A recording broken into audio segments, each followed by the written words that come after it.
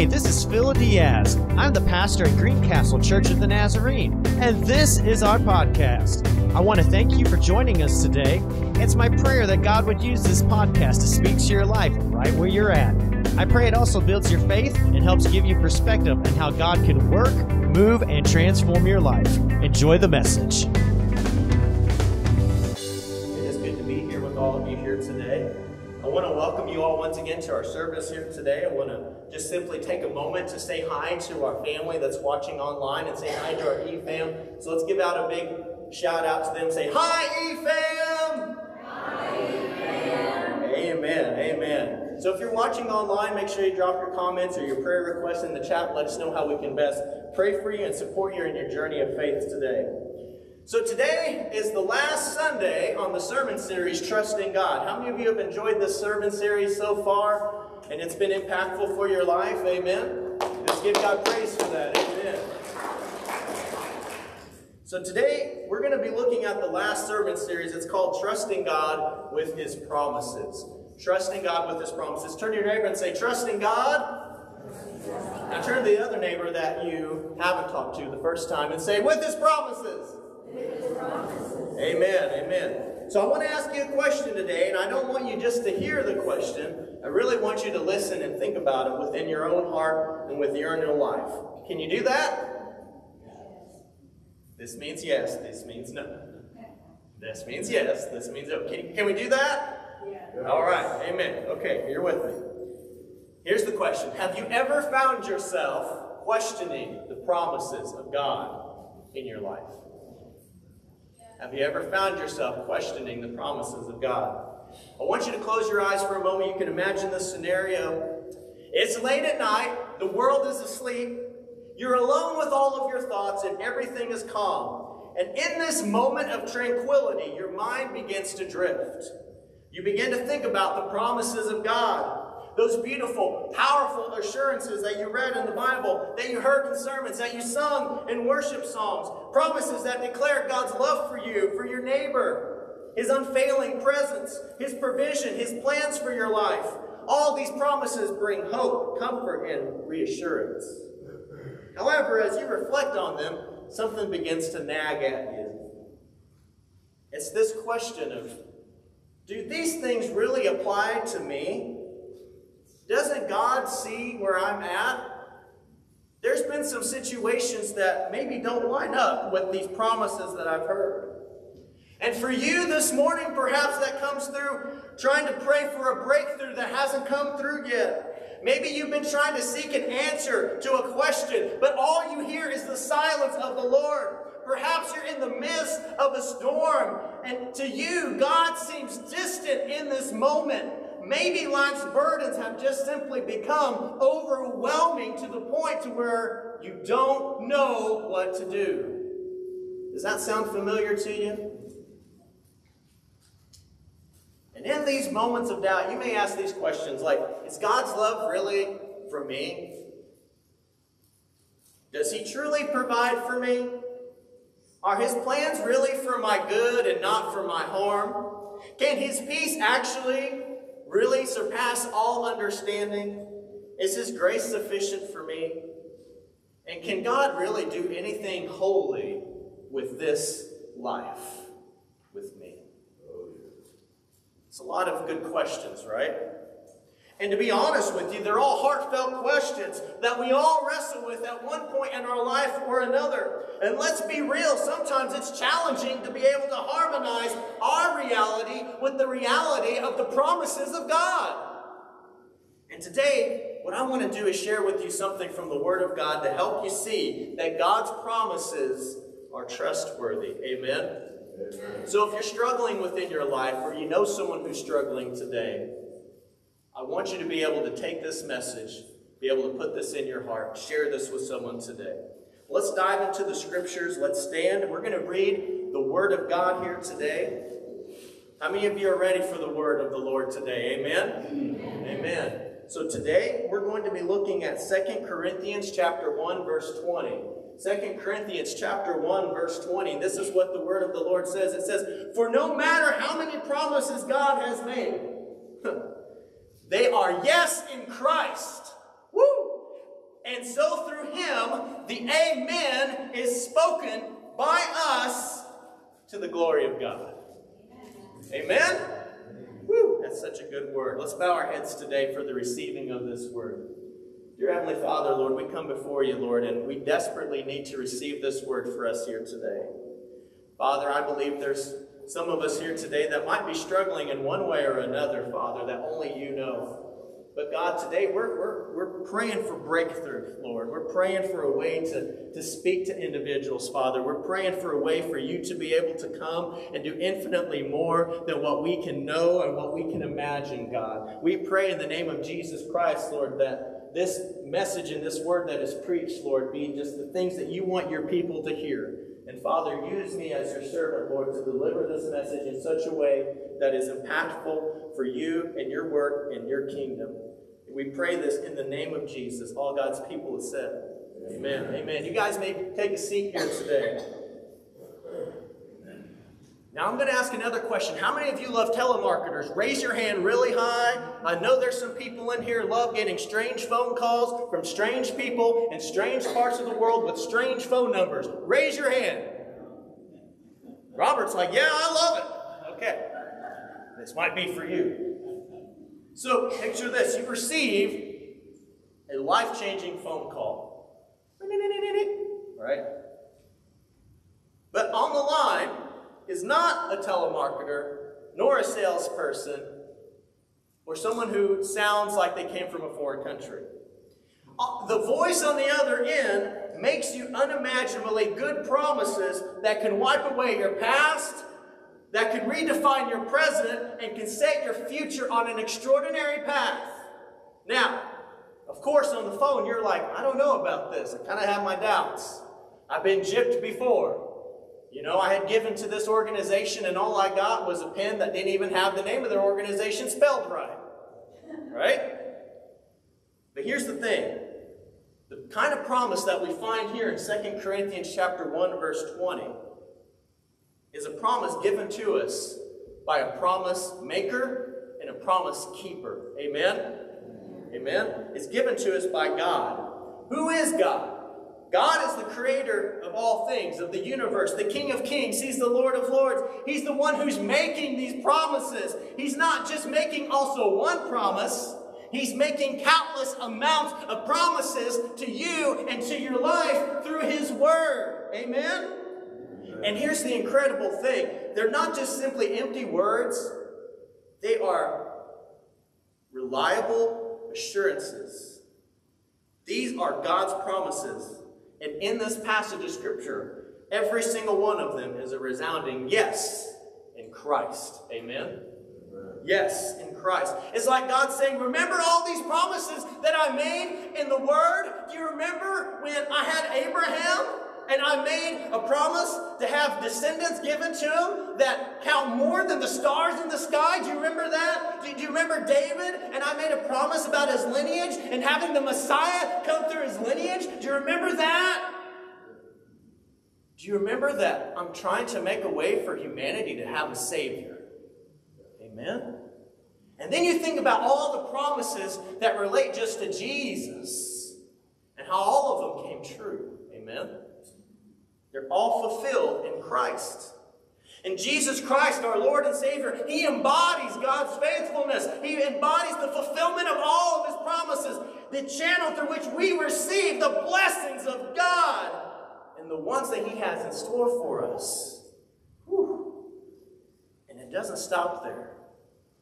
This verse is also about our response as well. Because it says, and through Him, the amen is spoken to us by us to the glory of God. Okay? That means that you're involved in this as well. We're not just spectators. Amen? Man, that's so powerful. If the church could get a hold of that message, that we're not just to fill up empty seats. We're not just spectators in this. We are a part of the plan that God has in this world to be a redeeming factor. Woo! Amen. Give God praise for that. And so we do that. And the amen isn't just just some casual word you use in church. Amen, amen, brother, amen. The amen has a meaning to it. Did you know that? It's not just a churchy word. It has a meaning to it. It's our hearts aligning and saying, yes, I believe. Every time you say amen, it's saying, yes, I believe. And our spirits declare and agree with that and say, I agree and believe. Our soul proclaiming, let it be so within my life. Whew. And here's the thing. All of this leads to a better place than where the promise found you. You see, you may be broken and desperate inside. You may be on a foundation of life that's pretty shaky. But here's the thing. You know where the promise leads to? It says it leads and it goes by us to the glory of God. To the glory of God. You know what that is? That's His ever-involving presence. The glory of God in our hearts, within our lives. How many of you want more of God? Amen? It means you want more of His glory and your presence in your life.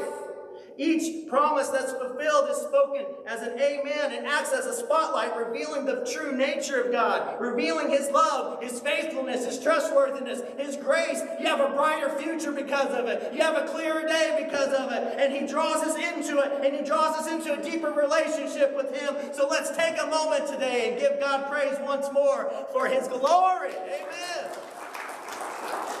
Whew. Now I'm going to get to my first point. My first point is this. As we look at trusting God with His promises, the first thing I really want to look at is the promise of presence. Because it's so impactful within our lives. We need the promise of presence. Turn to your neighbor and say, God promises. God promises. Now turn to your other neighbor and say, His presence. His presence. Amen. Zephaniah chapter 3, verse 17 says this. The Lord your God is with you, the mighty warrior who saves. He will take great delight in you. In His love, He will no longer rebuke you, but will rejoice over you with singing. He will rejoice over you with singing. So if there's any verse to me that helps unpack the yes and amen, it's this.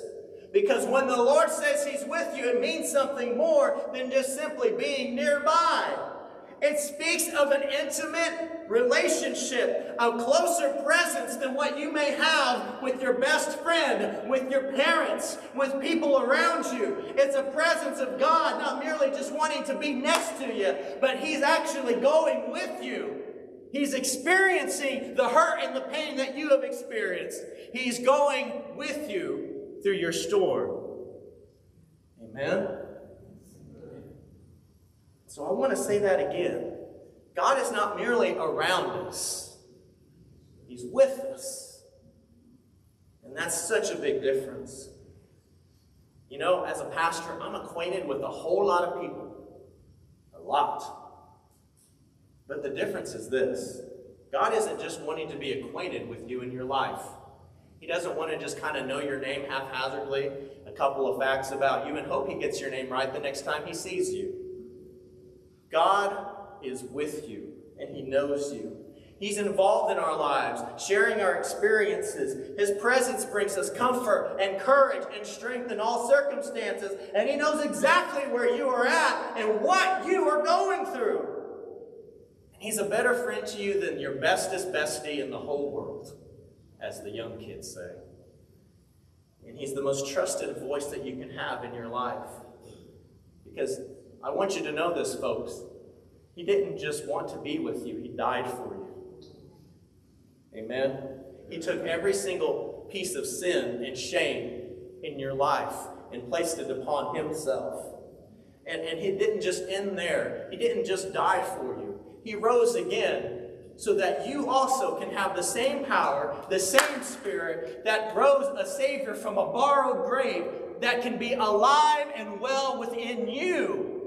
Amen? Amen? He did that all for you. And in the Scripture, we look at, well, who is this God that it's talking about? God is powerful But it describes his power in this way, that he's a mighty warrior.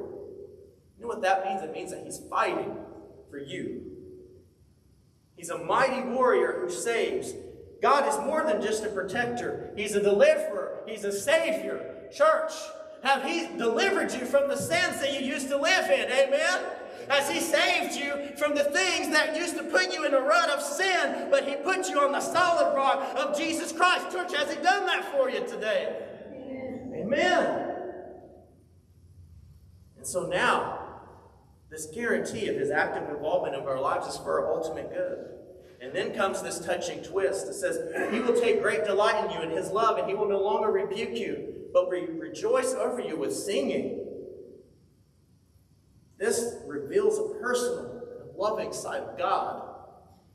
He's not just all about being a warrior and fighting battles. He's also about being tender and close. His presence is not just some duty that he has to do. In fact, do you know that God delights in being with you? He delights in that. He delights in being with you and to knowing you more. And he helps us delight more in him, to where we can find our true joy, our true purpose for existence. And what I love about this verse is this, the last part, because it says that he will no longer rebuke you, but he will rejoice over you with singing. And to me, this is powerful. To imagine the God of the universe writing a little song just for you as he sings over you and your life. I mean, you didn't think, or maybe even know, that God was singing over your life, did you? And some of you might be wondering, well, I wonder what that song sounds like. Well, let me paint a picture for you. This song that God is singing to you over your life, as he lovingly affirms his grace and his love within your life, his deep affection for you. He reminds us that we're fearfully and wonderfully made because he made us and he put us together. And as the melody of the song plays, it reveals God's incredible plans and purposes for our lives, assuring us of a beautiful future in his caring hands. Just like the Castle Kids story we read about today. And the lyrics, they echo with encouragement. They echo with hope, declaring that nothing, absolutely nothing, can separate us from his unwavering love. And he remains with us, guiding us, protecting us through every twist and turn of life's journey. As we listen to God's song, we hear it celebrating our victories, big and small, offering us encouragement in times of struggle. It's a gentle tune that whispers comfort and healing to our wounded hearts when we're most hurt. And it resonates with joy, expressing God's delight in our happiness. Because our happiness isn't found within us. Our happiness is wrapped around his life and his love and his grace. Church, let me ask you this. Have you heard that song over your life today? I just want you to know, church, he's singing a song over your life. Let's be open to hear what that song has to give to us here today, to speak to us as his promises resonate within our hearts and lives. So turn to your neighbor once more and say, God promises. Turn to your other neighbor and say, his presence. Praise God for this here today. Amen. Woo. All right, here's my next point. I want to talk about the promise of salvation. So turn to your neighbor now and say, God promises. God promises. And then turn to your other neighbor and say, our salvation. Amen. See, I'm giving you room to make new friends in church here today, okay? All right. So we're going to look at Titus chapter 3, verse 4 through 7.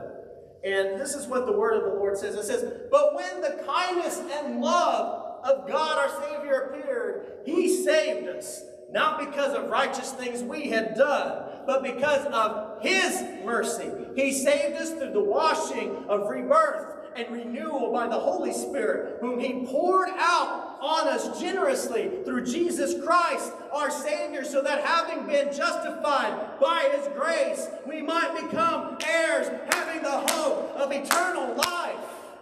Amen. I hope this is preaching to you just the way it just preached to me. I want you to know this, church. God has a promise of salvation for you. And in this verse, it begins by highlighting God's kindness and His love, His immense compassion towards us. Salvation is something we can never do for ourselves. It doesn't matter how good you think you are. It doesn't matter how much you give to the church. It doesn't matter how much morality you may have in your life. All of it is completely worthless without Jesus Christ in your life. Amen. And this is what Jesus came to do. He came to be God's plan of salvation for us within our lives. And through this promise in this verse, God tells us that Jesus is our Savior. He's the one who rescues us then, and He's the one who rescues us now. He's the one who's going to rescue you 2 weeks from now, if so it happens within your life. But Jesus is the one and the only one who is able to bring about salvation and give that to you. Someone say, well, what is this fancy word salvation? It just means this.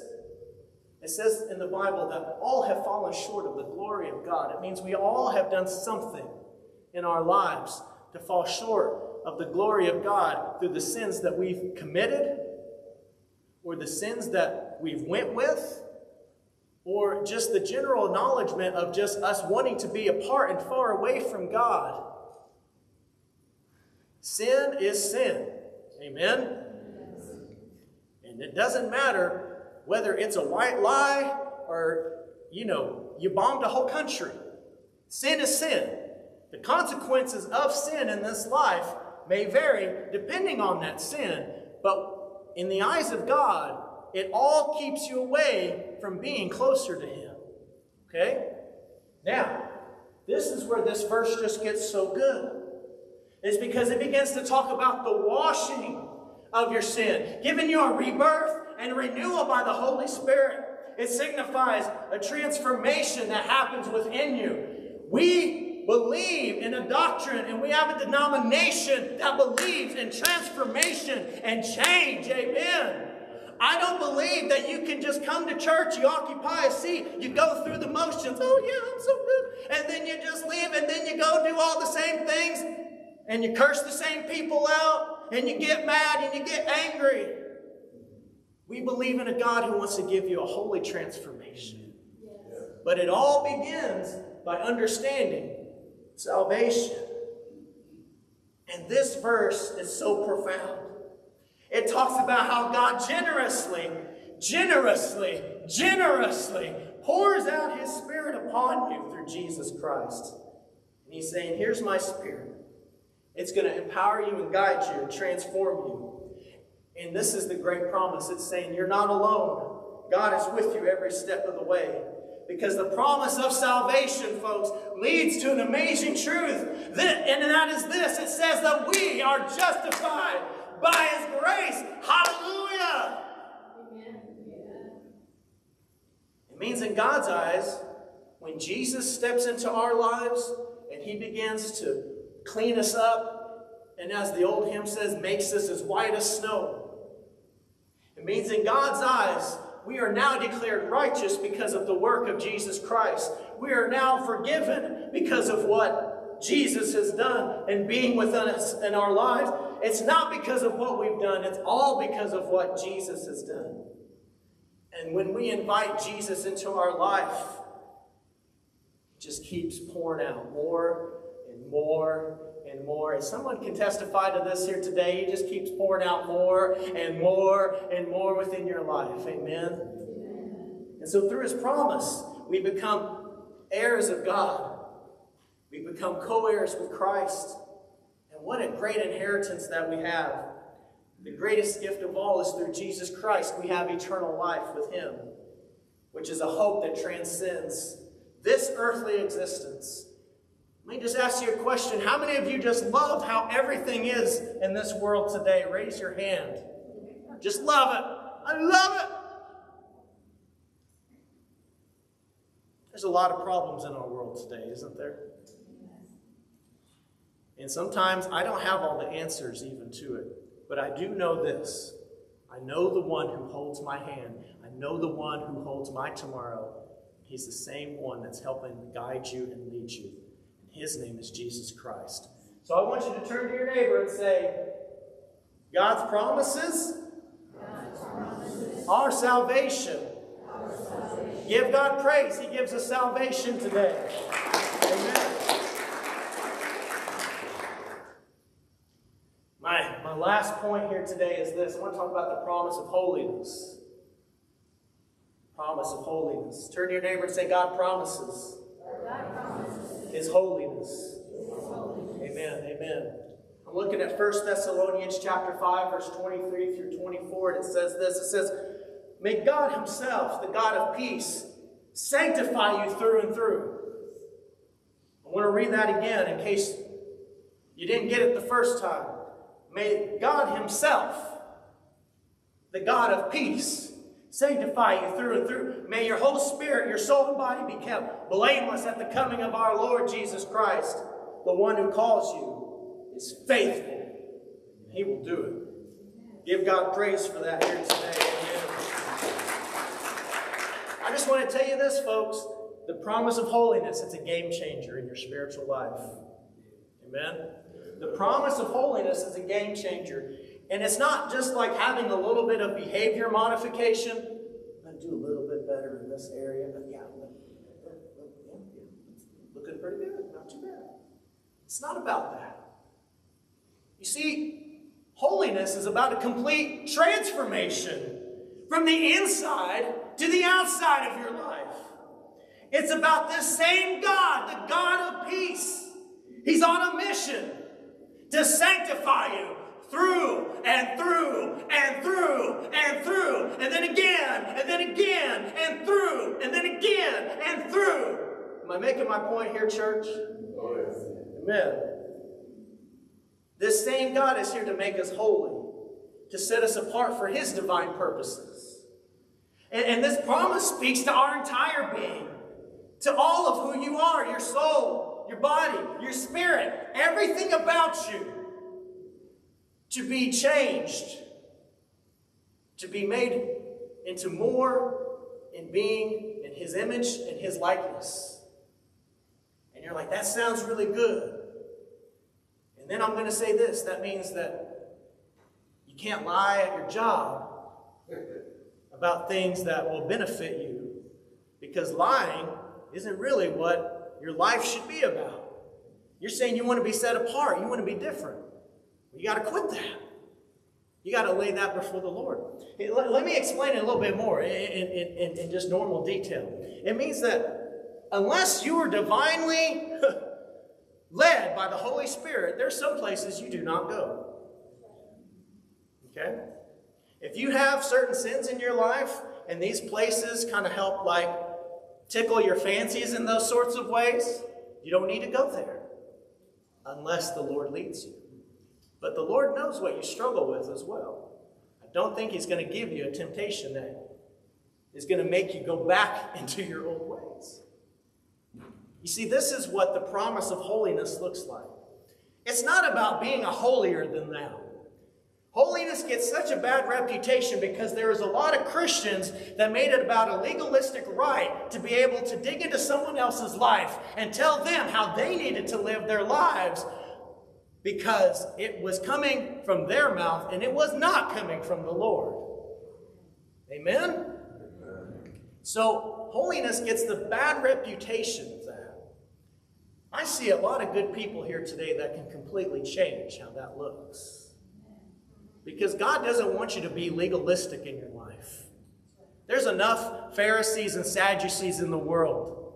What He needs is for you to be able to be changed from the inside out by His Holy Spirit. And then, if you have situations in your life, because see, when you have the Holy Spirit, some little white lie at work that you may have never thought of before, it's going to be put on your radar, I guarantee you.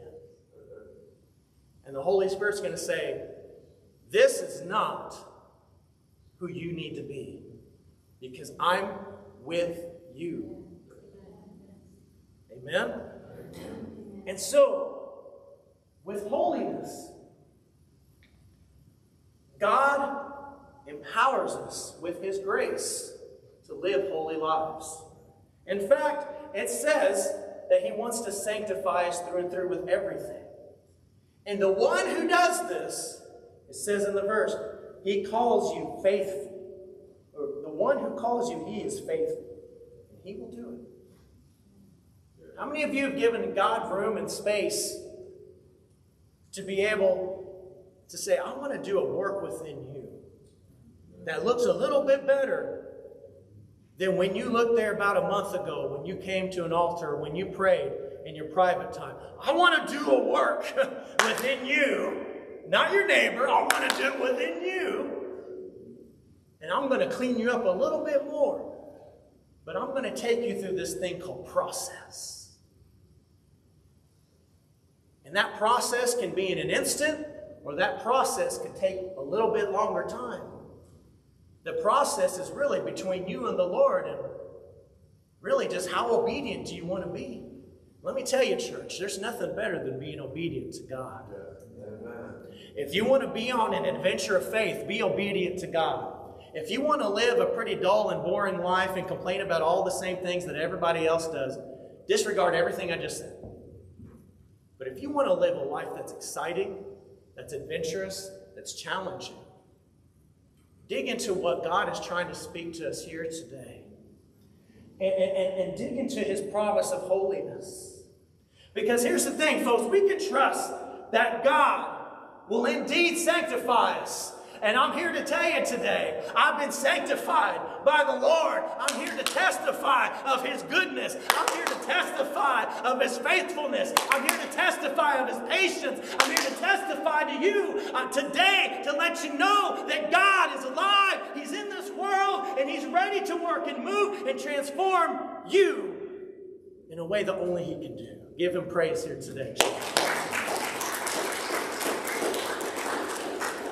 This time I want to have our worship team come up. And I just want you to play softly for us here today.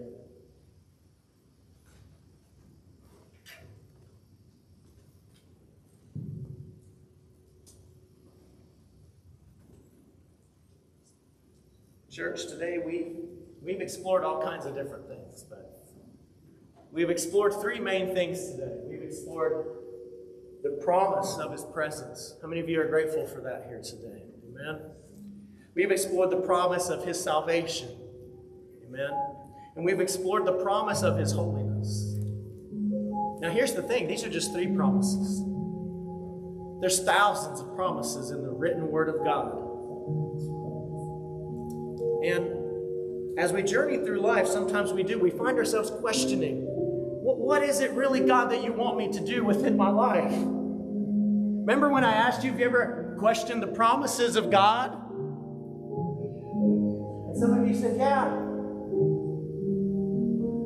I've had a hard time believing that this word can be written for me. I have a hard time believing that God, you love me. I have a hard time believing that your provision is actually for me. I have a hard time believing that your peace and your grace truly surpasses all understanding. Sometimes, God, I have a hard time believing that when it comes to this holiness talk, that you really have that in mind for me. You know how bad my life can be sometimes, and how I react to things. And today, He wants you to know that His promises are for you. His promises are for you. Amen?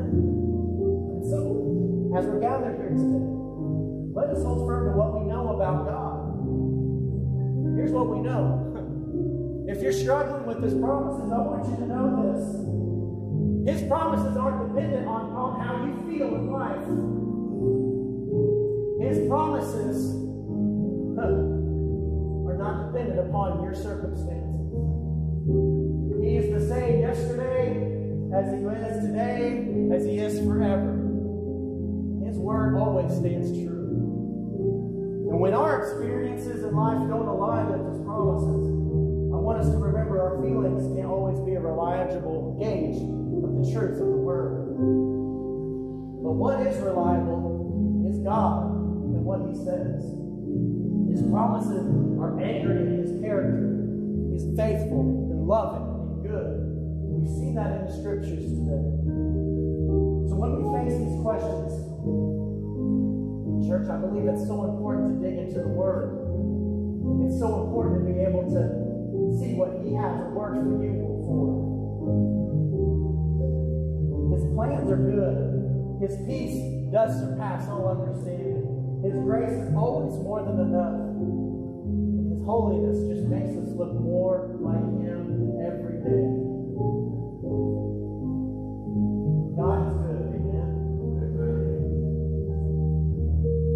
So when doubts rise, we seek his presence through prayer and his word. And I want you to say this one last time. God promises his presence. We trust in his salvation, knowing that in Christ we're forgiven and we're set free. Church, say this with me. God promises his salvation. And we can surrender to his work of holiness working in us, allowing him to transform us from the inside out. Church, say this with me. God promises his holiness. Amen. So in times of confusion, we may not fully all understand the why behind the things we're going through. But here's the thing, church. We can be certain of who is with us in our situations. Give him praise today. Amen.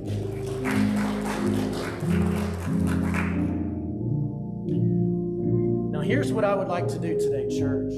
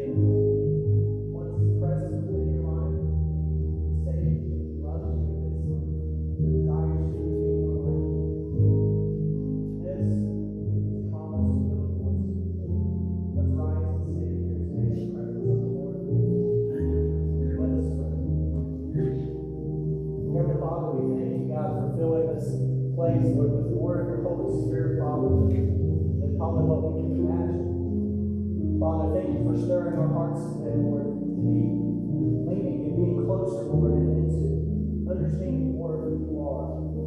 And Father, I'm praying for these letters here today, Father, Lord, that they be used in an impactful way. Lord, whether it's a word that's spoken to us, maybe it's a promise we don't really understand, or maybe we're like, I don't know if this is really for me, but God, I really just believe that you want to speak the word and use these in a way to bring us closer into your presence. So God, I'm just simply asking that you help us to become faithful to you. Help us to be faithful to the process, Father, becoming more like you, Father. Help us to be faithful in helping other people understand the same experience that we have with you. It's the same thing our neighbors can have. The same thing our broken family members can have, Father. This experience of salvation and of holiness, Father. It's the same thing, Lord, that they can experience. Help us to take it to you, Lord, and put it in a ways where they can understand.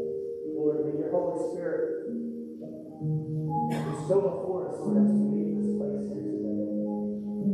And we say, we pray this in the mighty name, in the name above all names, which is Jesus, our Lord and Savior.